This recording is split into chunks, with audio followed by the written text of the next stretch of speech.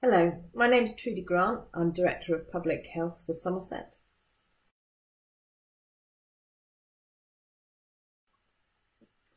It's completely normal for people to be feeling a wide range of emotions at this time, including being worried, anxious, frustrated, scared.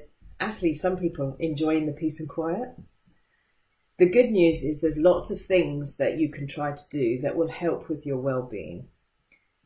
I think it's really important to create a daily routine for you, and if you're with others, all members of your household, that prioritises looking after yourselves.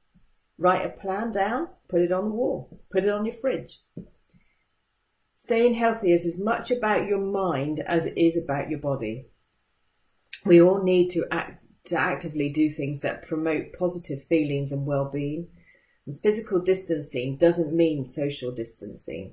It's critical that we find ways to stay in touch with each other and contact with other people. That's really important to us. Humans are naturally quite social. It's important to have a mixture of being active and doing things, but also allowing time for relaxation, reflection, and enjoying yourselves.